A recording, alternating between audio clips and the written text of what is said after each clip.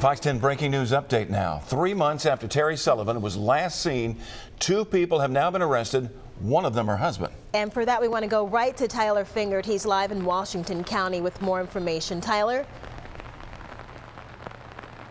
Lenise Byron, Washington County Sheriff Richard Springer speaking to me within the last hour with these new developments in this case involving the disappearance of Terri Sullivan. Take a look at the mugshots just into the newsroom of Samuel Sullivan and his ex-wife Jenny Sullivan. They made an arrest this afternoon. They are both charged with capital murder in this case.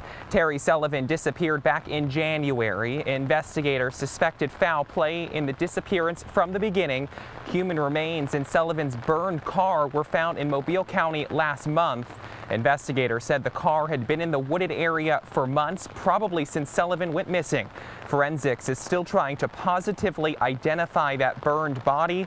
Sheriff Springer says while the case is still open, he's happy to finally have made some arrests. It is a great day in my law enforcement life. I've been doing this for over 40 years. And I guess this is one of the best days in my 40 years of law enforcement, being able to solve this case. It's been a tough case. We have spent, I say we, all the agencies combined have spent thousands of man hours solving this case.